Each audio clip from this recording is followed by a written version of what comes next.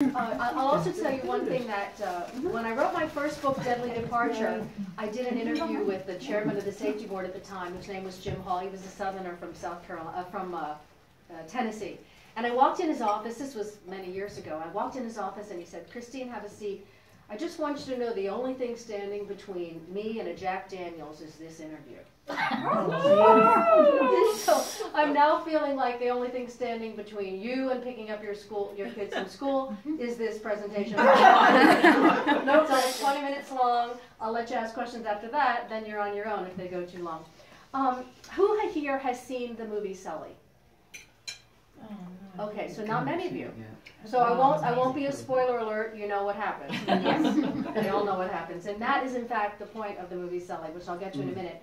But there was a big controversy in my world, in the world of aviation reporters and journalists and safety people, and that was that in the movie, after the plane lands on the water, the investigators from the National Transportation Safety Board do a bit of a grilling on Sullenberger and Jeff Skiles, his first officer, and they're perceived, the investigators are perceived as very belligerent and confrontational and narrow-minded. And poor Sullenberger is seen as the great victim of, these mean bureaucrats. So that was in fact not the way that it actually played out. And I went to see it the night before it opened, so I noted this. And when I got home, I called Bob Benson, who was the investigator in charge in the movie. He's not identified, but he was. And I called him up and I said, "So Bob, have you seen the movie?" And he was so angry, I mean livid. And I said, "Okay, well, maybe I can do a story sort of pointing out the inconsistencies between the record and what was depicted in the movie." So I did, and the story appeared in the New York Times, and then of course I was feeling very smug, so I called him up again. I said, "Well, so now your story's been told in the New York Times, do you feel any better?" And he said, "No, my sister just went to see the movie, and afterwards she called me up and she said, 'Bob, how could you have done that to Sully?'" So that was the story of Bob Benson, and I felt badly for him, but I did understand, to be honest, I did understand why he was, or why that confrontation became a big part of the movie, even though it wasn't really the untold story, it was the fictionalized story of the Miracle on the Hudson. Because the Clint Eastwood, the producer of the movie, and I had basically the same dilemma. We were both writing about events that the world thought they knew. He was writing about the Miracle on the Hudson flight, U.S. Airways Flight 1549, and I was writing about Malaysia 370, which was the airplane that disappeared. So those two accidents are connected in another way, and that is that when it comes to the role of the human, U.S. Airways and Malaysia 370 are the yin and the yang of air accidents. They're flip sides of the same coin. So I wrote Malaysia 370 after covering the story for ABC News. And on March 8th, 2014, I was on vacation in Vietnam when I got a call from my producer, and she said, "How quickly can you get to Kuala Lumpur?" So I went there, and my job for ABC is twofold or threefold, or as many folds as they want to give me. But sometimes you see me on TV, but that's not my main, I'm not their talking head normally. They use some other people. What they want me to do is refer to the Rolodex of air disasters that I keep in my head. And in that respect, I can advise them on how an investigation is handled and what questions you can ask when you have the opportunity to talk to the spokespeople, and what are the things you should be looking for, and what of what you're being told is believable, and what of what you're being told is even knowable, which is not as easy as it sounds. So when I had been in Malaysia for about a week, we got that startling news, because you may remember that they were looking for Malaysia 370 in the South China Sea, that is along the flight path from Kuala Lumpur to Beijing. But when this news came that the airplane had been in fact flying for 7 hours, we knew it couldn't be there. And so the reason they knew that the plane had been flying for 7 hours was because the airplane communicates with a satellite. It gives a little ping. It says, "I have power, I have power, I have power." And it gives that ping about every hour. And it did that for 7 hours. And if the plane had power, that means it was flying. And if it had power for 7 hours, that means, because we know how much fuel was put on the airplane, that means that the plane was flying probably until it ran out of fuel. So that was a big, big change. And when I learned of that change, I started to think, believe it or not, I think I know what happened to this airplane. So why do I think that? I'm going to tell you. But before I tell you why I thought I had solved the mystery of Malaysia 370, I want to tell you a little bit about hypoxia, because I thought Malaysia 370 was a zombie flight, a case of pilot incapacitation by hypoxia. So, hypoxia. So, we know that when we get on an airplane and before it takes, or as it takes off, it pressurizes the air like blowing up a balloon, and the density of the air inside the cabin is like it is here on the ground, or actually, to be literal, it's at 6,000 feet, so like Denver.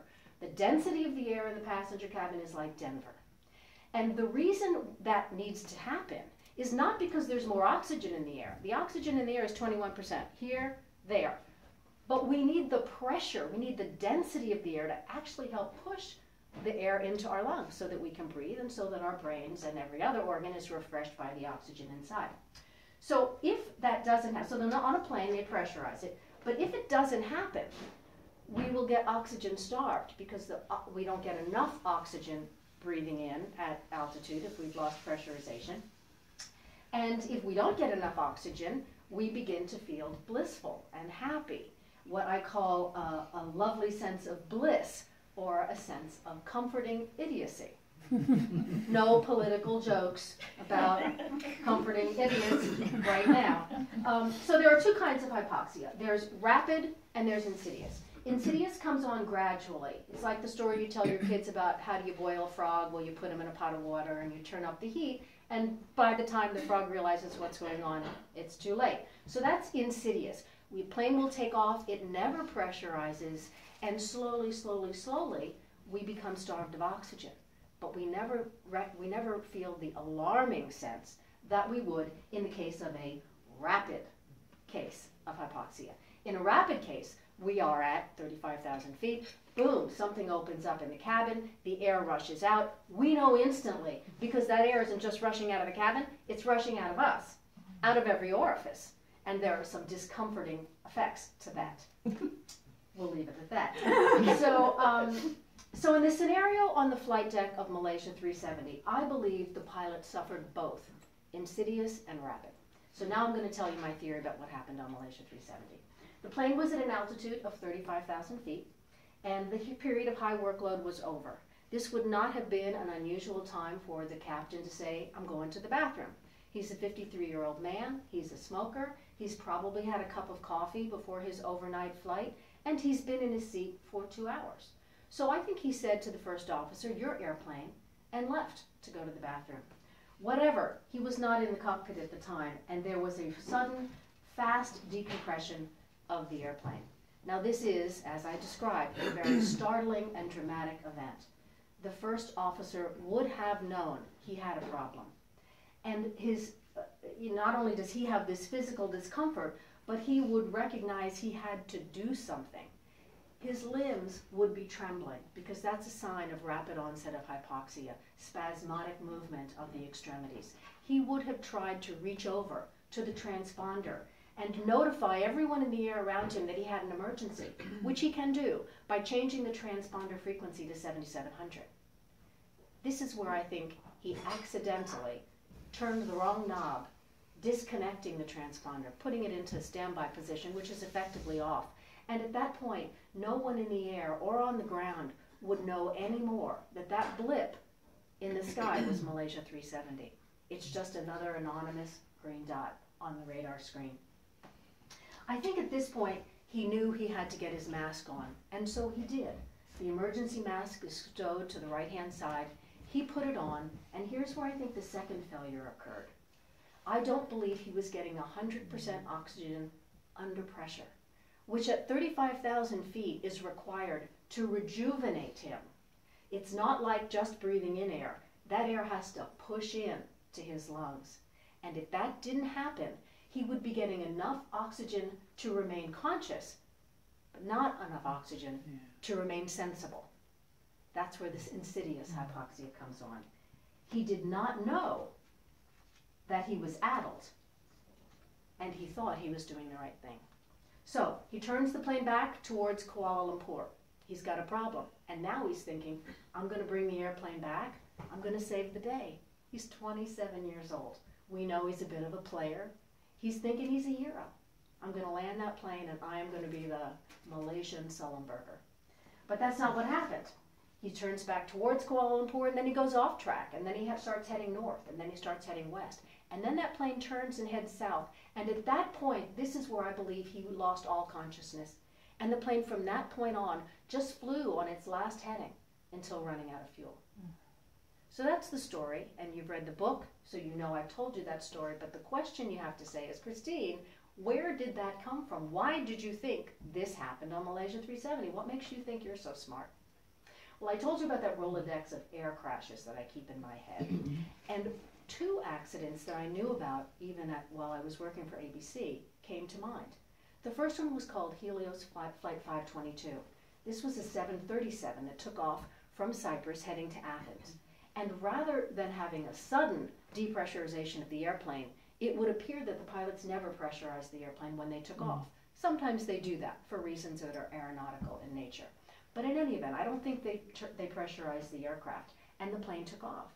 As it passed through 12,000 feet, they got an alarm in the cockpit saying, you don't have pressurization. And in the back, where the passengers were, the oxygen masks fell. So what did the pilots do? They didn't put on their masks. They decided, probably because they were already feeling the effects of oxygen starvation, they decided to diagnose the problem. So the captain gets up out of his seat and he goes to the control panel right behind him and he collapses. He's unconscious. The first officer collapses over the control yoke and the plane continues on its pre-programmed route. So it flies and it's heading over its in Greek airspace, and everyone in the back, I'm sorry to tell you, is unconscious and probably dead because their oxygen gives them 12 minutes. Their oxygen mask gives them 12 minutes of consciousness. This plane was flying for 2 hours. So everyone is dead on the plane except for one person. There's a flight attendant who just happens to be a student pilot. And he is using the flight attendant emergency oxygen bottles, which each have 30 minutes worth of oxygen in them. And he goes through all 4 of them. Now he knows he's got a problem. Probably still has some oxygen, or he wouldn't have made his way up to the front. But he goes up to the cockpit and he pushes in the cockpit door. And what does he see? The first officer collapsed over the yoke. The captain, dead, behind his seat.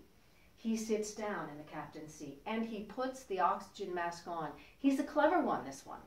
He knew he had a problem and he'd been solving it all along. Why he didn't get into the cockpit sooner, I don't know. But in any event, alongside of the cockpit on either side are 2 Greek fighter jets. And they're thinking, or they were thinking when they were dispatched to this airplane that's been flying without any kind of radio contact, that they're looking at another 9/11 event in Athens. That's what they're thinking. But they see that there's frost on the windshield. Now they know there's a depressurization event and it's so cold up there that that's what caused the frost.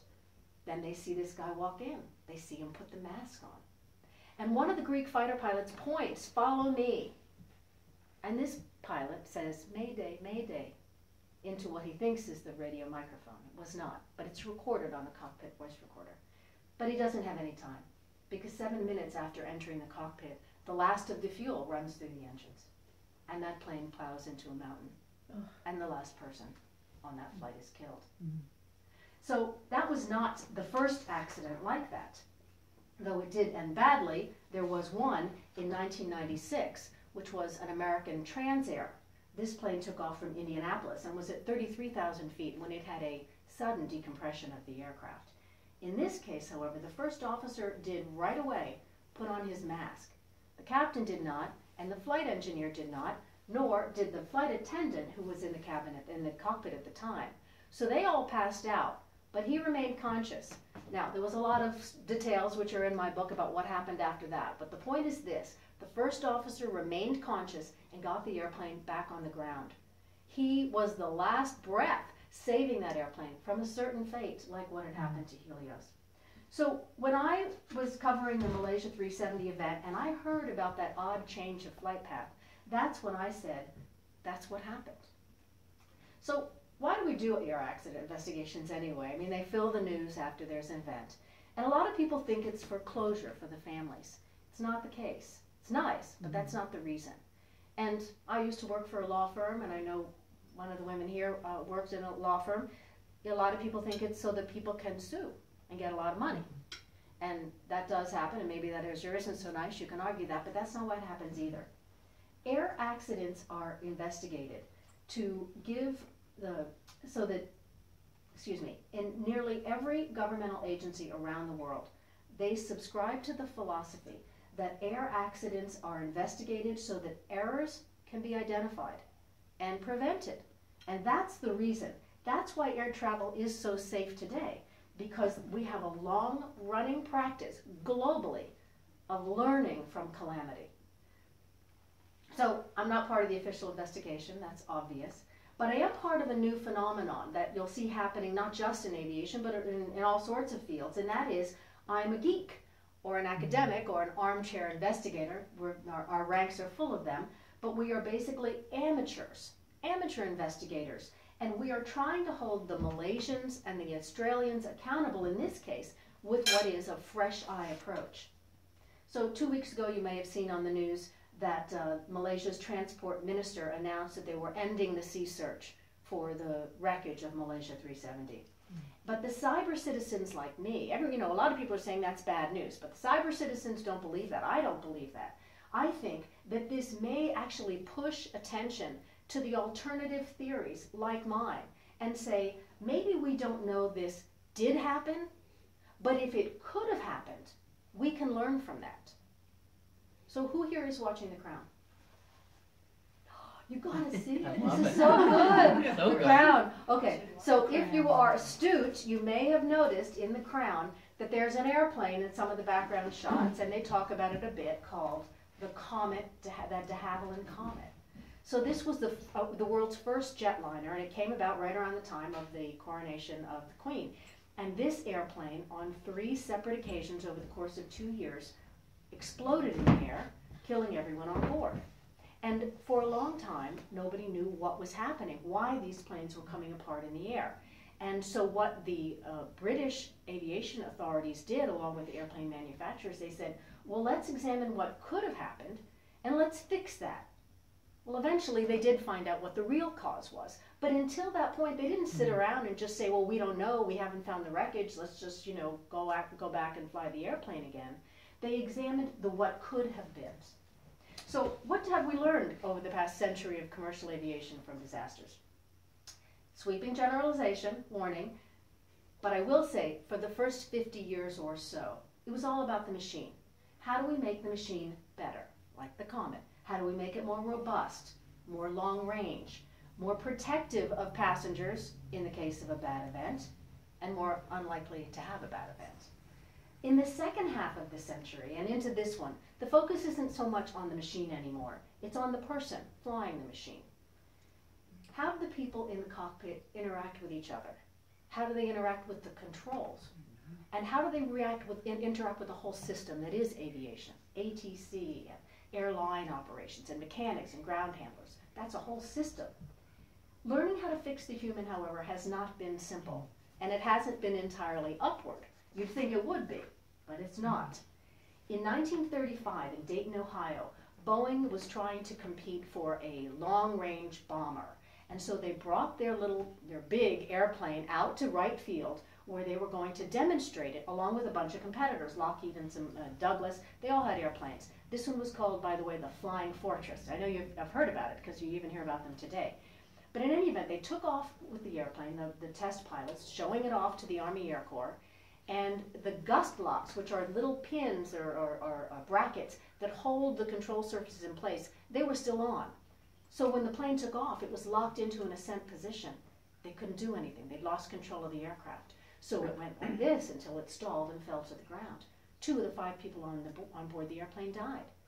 Everyone else sat around and said, what do we do? What do we do so that we don't forget the things that are essential to safe flight?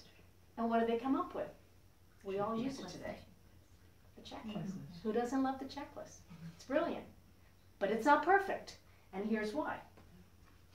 Pilots read the same checklist sometimes 8 or 10 times a day. And by the 3rd or the 4th reading, they may not be paying as much attention.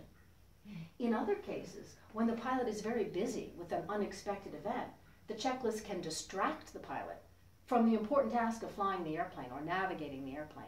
And there have been instances of that.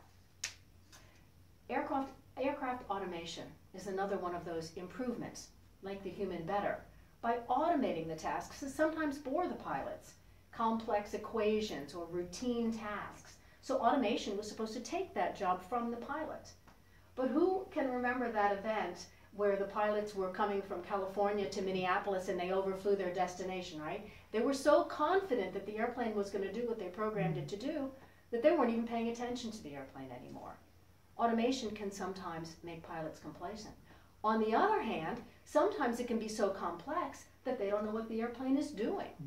So what they've discovered with automation is that airlines want the pilots to use it more because it does take away those mind-numbing tasks. But the more pilots use automation, studies have shown that the flabbier their flying skills get. Just like I can't remember a phone number anymore. Why? I sublet that job to my phone. And that's exactly what's happening with pilots. So I'm going to let you ask some questions, but before I close, I want to tell you another way that the Hudson flight and Malaysia 316 are, as opposed as they appear to be, another way that they're similar. I believe they're a study of what we can learn about the essential role of humans, not just in aviation, but in life itself. The last section of my book in The Crash Detectives is called Resiliency. And in that section of the book, I interview about 6 or 7 pilots, all of whom escaped disaster by the way they handled an unexpected event. There was Captain Richard de Crepney. I called him Captain Fantastic. He's a real looker. Anyway, he was, he was flying an Airbus A380. That's the world's largest airliner right now. And he took off from Singapore and almost immediately lost 3 engines and nearly all of the essential systems. But he and the other 4 pilots in the cockpit flew that airplane around until for 90 minutes while they tried to assess and figure out how to fly that airplane, and they landed it with no injuries. And then there's Peter Burkle from British Airways, also not a bad-looking guy. He lost both engines on a British Airways 777, 38 seconds before touchdown at Heathrow. And if you've ever flown that approach, there's a tube stop and a gas station that he had to get over before he put that airplane on the runway. And darned if he didn't do it with some quick thinking action. He saved the day. So the Sully and Skiles and de Crepney and Burkle and all of those pilots who were profiled, they saved the day for these factors. This is what I discovered when I interviewed them. They had these things in common. They had training. They had experience. They had positivity. And they had, where is the other one? Their uniquely human ability to react to novel events. So US Airways 1549 is not in my book. Sully blurbed my book, and he likes my book, and I'm happy with that. But I figured, look, we all know what happened to 1549. I didn't need to put that in my book. They had an airplane that couldn't fly, but there were humans who could safely land it. The flip side of that coin is Malaysia 370. They had a plane that was flying brilliantly, but it lacked the human ingenuity to put that airplane on the ground. That was an irreplaceable factor, that uniquely human ability. So when you write a book about air disasters, people think you are a disaster queen or a downer.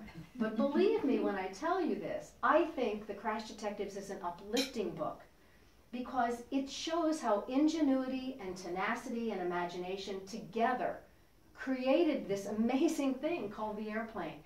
And in the past century, humans have layered onto this invention so that now we get on an airplane and we travel around the world from one part of the earth to the other, and we have a near perfect safety record. We have learned from the earlier mistakes, and we are constantly making that original idea, that original Wright brothers idea, even better. The airplane, I truly believe, brings the world together. And what a day to be talking about that. At the same time, it teaches us, again, I don't want to get emotional, but it teaches us how wonderfully different we are. This is a wonderful, terrific ambiguity. Flying has always been, and remains to this day, human-centered, with awe-inspiring results. And that's the story of the Crash Detective.